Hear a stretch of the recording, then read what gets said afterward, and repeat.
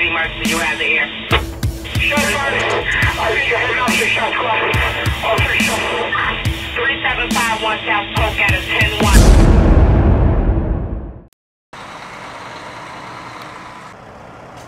Chicago police officers on patrol spotted a vehicle traveling at a high rate of speed down the 5900 block of South Kedzie. Officers activated their emergency lights, then attempted to curb the vehicle. The driver of the vehicle refused to comply, speeding through several red lights and eventually crashing into another vehicle on the 4500 block of South Cicero. The 22-year-old male and his passenger, a 26-year-old female, that were in the fleeing vehicle, both had minor injuries.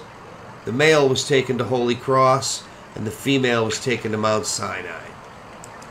The vehicle they struck injured the driver, a 69-year-old man, and his passenger, a 67-year-old female.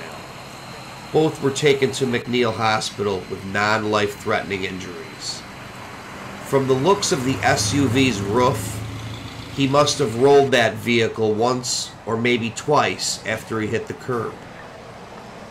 There was also a dog that was a passenger in the vehicle that was hit by the fleeing vehicle. I am happy to report the dog was not injured in the crash. The 22-year-old driver that fled was taken into custody by Chicago police. Maggio News signing off.